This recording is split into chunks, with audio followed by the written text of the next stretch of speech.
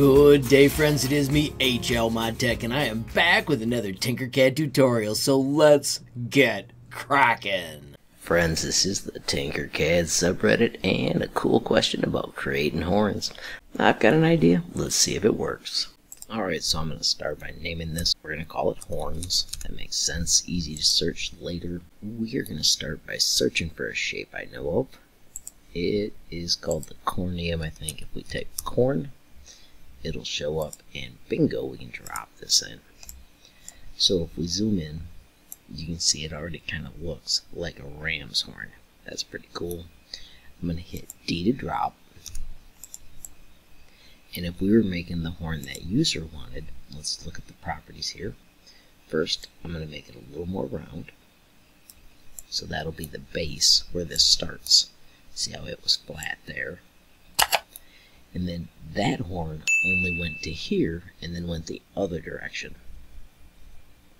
I'm going to shrink this down to the number of windings. That's the lowest, because we only want pretty much 3/4 of a winding and then go the other way. We can change the top radius. Once again, I'm going to type these numbers, so I'm going to make it a little thinner, 1.5, and press enter. Simply using guess and check. And then we do want to note the separation. See how that goes wide? Well, that user wanted theirs, it looked like, to be pretty straight. So right there we have just made it so it's straight. Alright friends, so there's that cornium, and bingo, there's the horn that we're going to create. Let me show you how I did it. So I'll move that one across. This is just a duplicate, and I'm going to ungroup it. So then I wanted the straight edge for that to build up. I cut it here. And I also wanted a straight edge from this. I adjusted it to get the right angle I wanted for the exact horn I was creating. I'm going to fiddle with this and just twist it so you can see how it changes it. And then we grouped those three.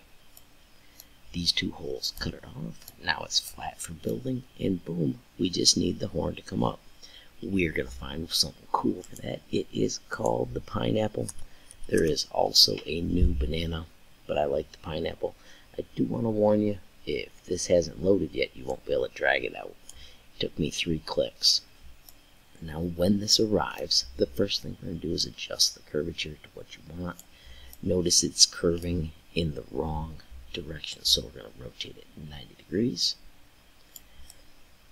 And then of course we're going to cut this off. You can adjust these. Notice the asymmetrical pushes it in different directions. Once again, I don't need this horn, I'm just having fun creating it. If you need it, you can be way more precise. Then I came out here. I'm going to just delete the one that I just built. And do Control D so that I can bring this back. When we ungroup this, you'll see I just cut it off at the point where it's going to sweep up like that horn is. Grab the two, Control G to group. Now we want to put it right there. Super simple. Work plane, click, D for drop. I'm going to put the work plane back on the ground. Select the two, choose L for line. Let's use this one as the master. There's the middle. And then you can see I've already got it lined up pretty close. Let's do F to fit view.